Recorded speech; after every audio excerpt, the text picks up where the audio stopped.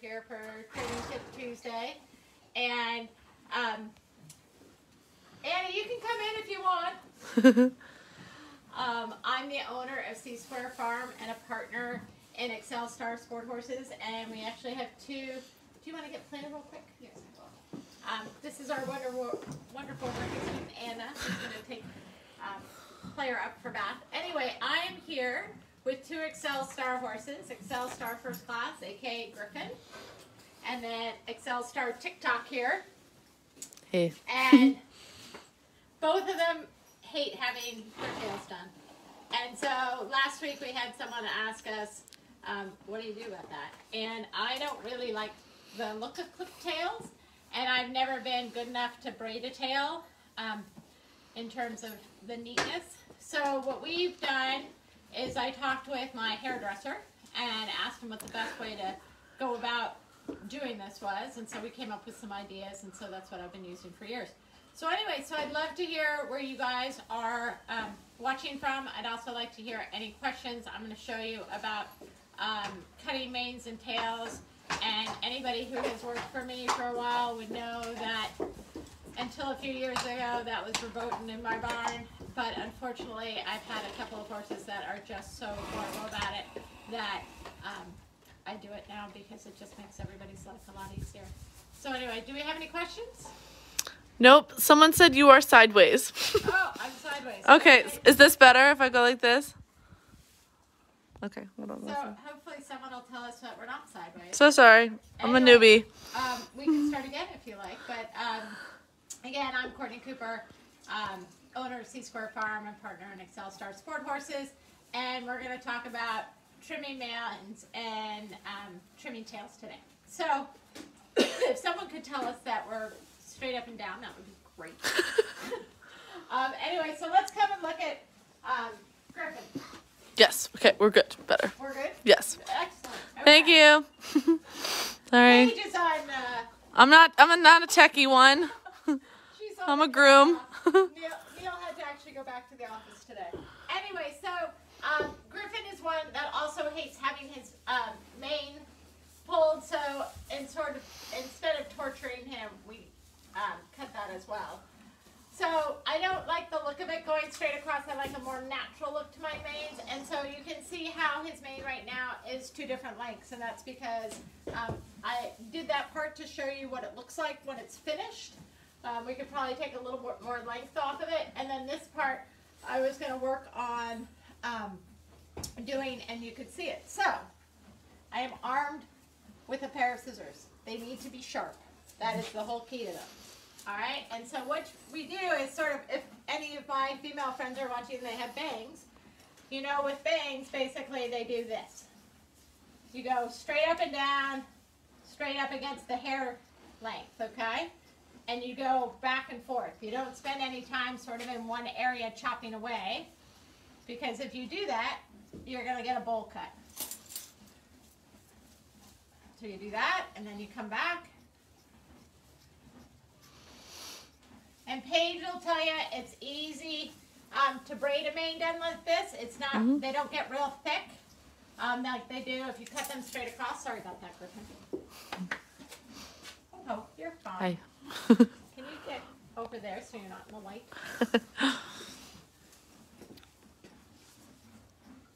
So it's as easy as that. Like I said, sometimes you'll come around and you'll be like, oh, I took too much off there. And so you'll just have to neaten it up a little bit. And you can certainly, it's like everything with manes and tails, you can always come back to it and take a little bit more. And if things go really wonky, it grows back. It's just hair. It's just hair, exactly. Bad haircuts, we've all had them. But you can see just how bad he is just doing this with shaking his neck. Pulling his mane is World War IV. The Irish, they have strong opinions about things. There you go. Any questions coming in? Nope. We got 10 people watching. Excellent. Anybody? We have a lot of people who come in afterwards, so If you come in afterwards, please feel free to let us know if you have any questions or suggestions for next week. We do listen to you guys, so if you like to have something covered, let us know. I know, I hit your neck, I'm sorry. So that's pretty much the finished product. You can see some areas are a little bit shorter than others, just like you would in a pulled mane. But overall, there's a pretty good, you done? Natural look to it. And so that's how we do that. Okay? All right, so let's move on to the tail. Let me get a broom and a shovel real quick.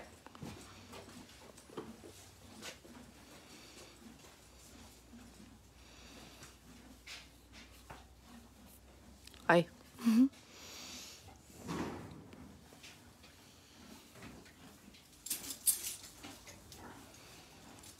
I know, Griffin. He just hates it.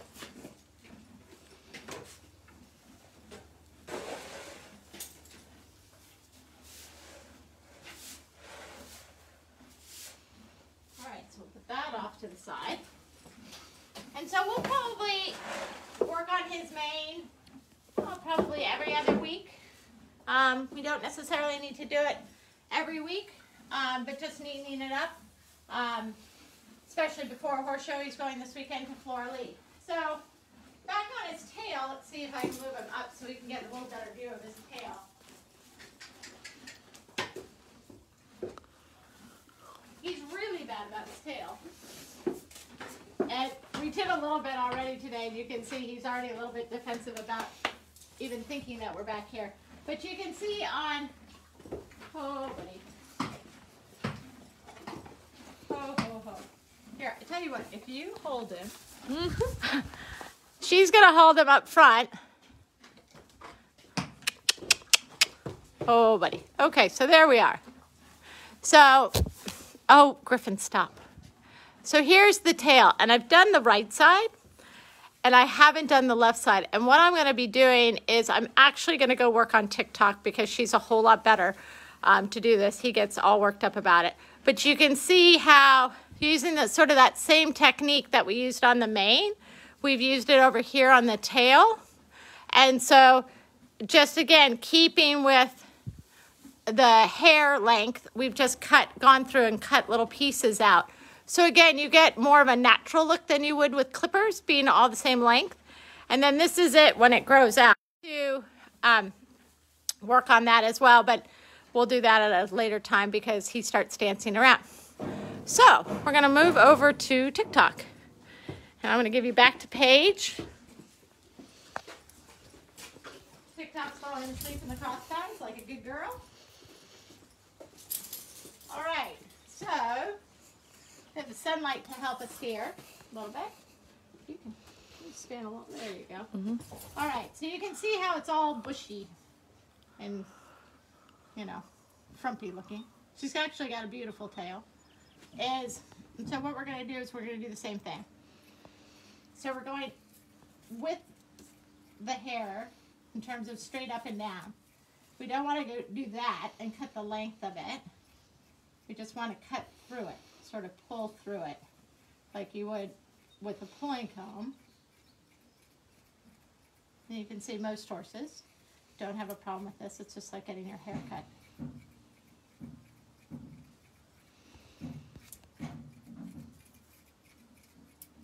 And it's, as you can see, I'm pretty random about what I'm doing.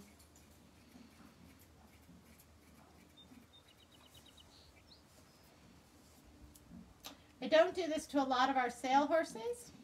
Basically, the horses have to be going training level or above because with our sale horses, oftentimes our imports will go into the hunter jumper world or straight into the dressage world. And they're, obviously, they braid their horses' tails. Step out of the sunlight just a little bit. It always seems like the horses that we do this to have the thickest tails. Maybe there's something to that. And we probably haven't done a whole lot to her tail in a month. She also has a tail that tends to grow out quite a lot. So in other terms of, we had people who asked us about braiding last week after the fact. They messaged me. And they asked what kind of braids that we do. I do sew-in braids. Paige does rubber bands. I have never been very good at rubber bands. Paige is very good at them. And my big thing is I don't really care what kind of braiding you do as long as it stays in it, it looks good. I think for the big shows, I always like them being sewn in. But we also tend to, at the big shows, do them the day of. So if they're good rubber band braids, I suppose it doesn't matter. Just haven't ever done that. There's a time and a place for everything. So if someone wants to see about braiding, we can certainly cover that. We tend to braid the night before shows because we have so many horses going. And here on the East Coast of the United States, we tend to get up at 3 or 4 o'clock in the morning and go and do our one-day horse shows, and then come straight home. And so to add an extra hour or hour and a half to braid 5 or 6 horses just doesn't do it. So we usually do it the night before, and they almost always wear cool coats and to stay clean, and that helps keeps their braids preserved as well. So you can sort of see how, as we're going, right, I've done a little bit more on the top, and so she's lost a little bit of the bushiness, but she still has a good bit left on the bottom. So I'm going to keep going with this.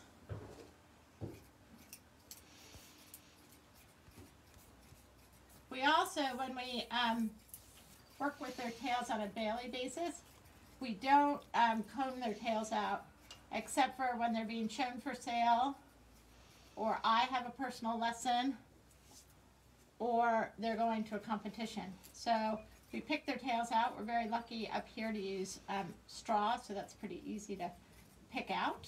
But even so, I think it preserves a nice tail. We will wash their tails once a week and show sheen them, just to try to keep them a little bit neater and cleaner and easier to pick through. Oh, oh. Hi, Tickles.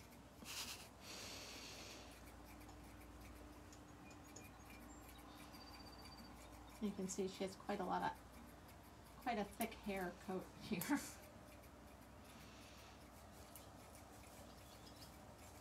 Any questions? Nope. Okay.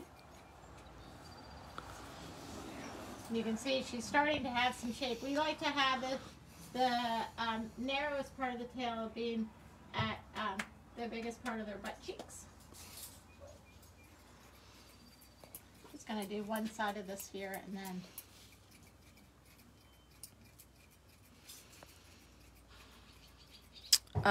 Heather said, my mare doesn't grow enough tail for plating, so I want to trim it.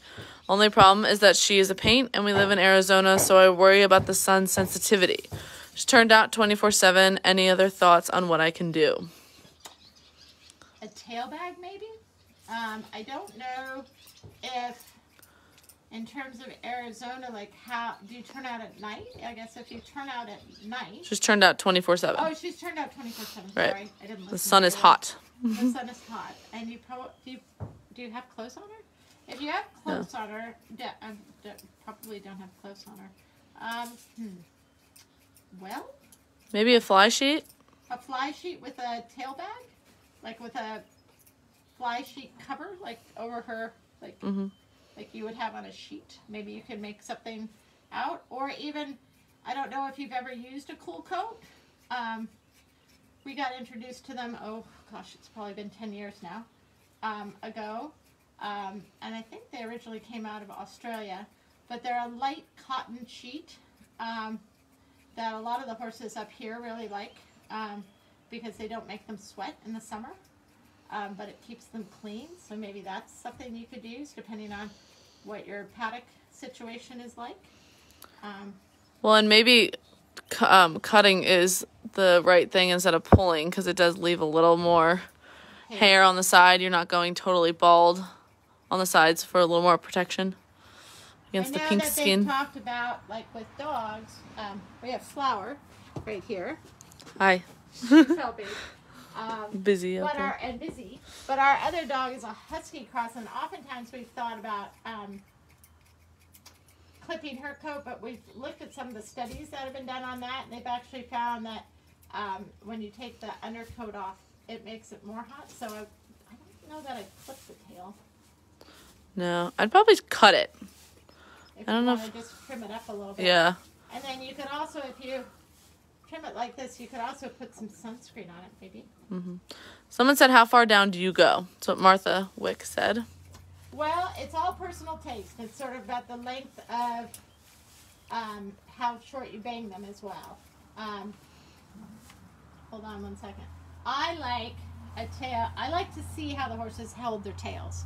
Some horses, like TikTok, hold their tail relatively high. So I think if you went really long, like down to here, she'd sort of look like a pool. Mm-hmm. And I just didn't want her to look like a pool. So I'll just do sort of right below the fattest part of the butt cheeks.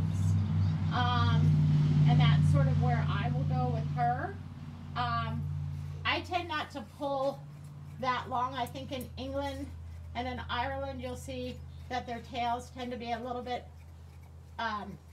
longer in terms of being pulled. I do like the look. I just am never that brave to really pull down to here because it takes so long to get all of this to grow. So that, if you, let me straighten her up a little bit. You're being such a good girl. Someone said, Heather said, do you use cool coats for turnout or only in the stall? My horse rolled and it was not staying in place well at all, so I replaced it. Maybe it was a fluke? I don't use them to turn out usually, but I'm not in Arizona. So I might use one in Arizona.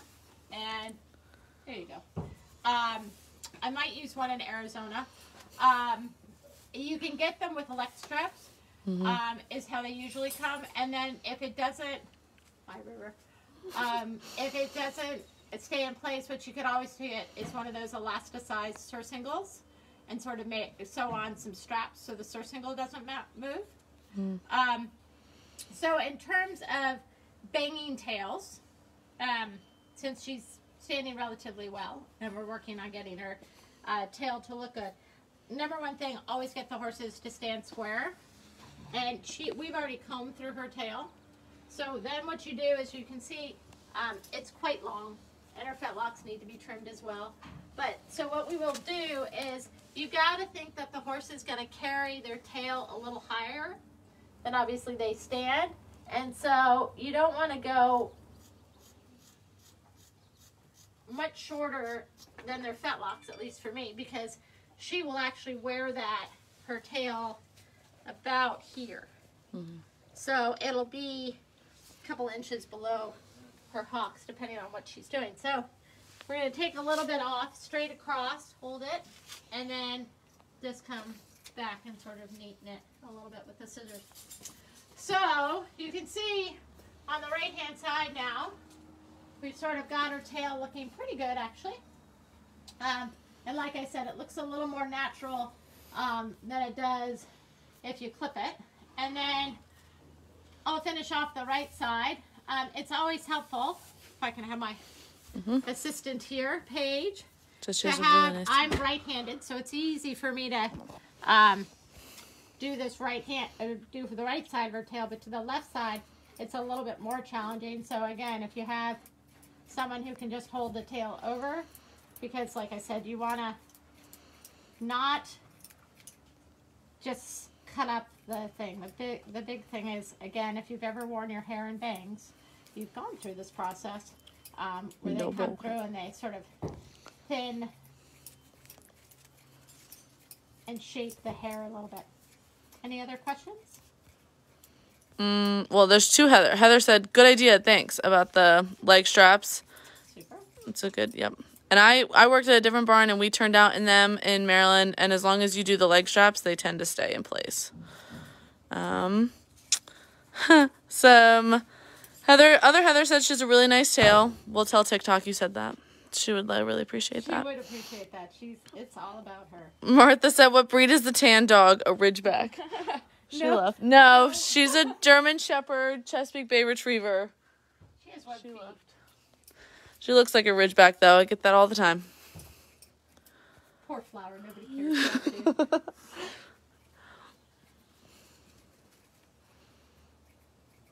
All right, so we're almost done with this. Obviously, before TikTok goes again, she will get her fat locks trimmed. I don't think she's going this weekend, is she? It's River, and it's Griffin, and it's DC.